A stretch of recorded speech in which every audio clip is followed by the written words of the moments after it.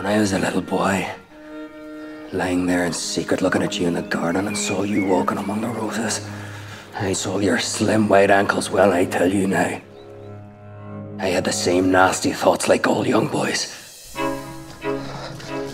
All her friends are celebrating midsummer together. Big event.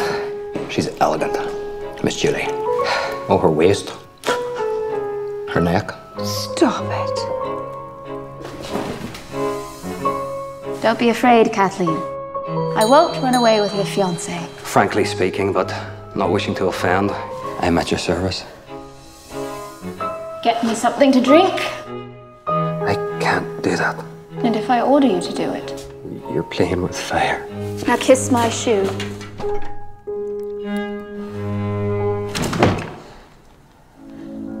Excellent.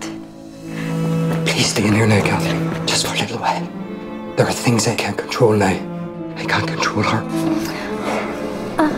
What have you been doing? Do you think that I'm in love with a valet? But an imagination.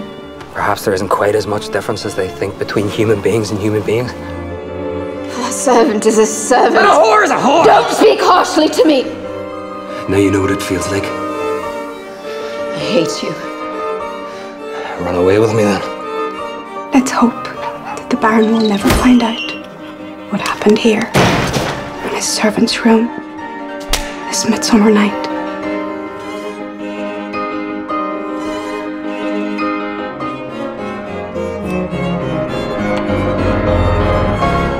You cannot imagine how different I want my life to be.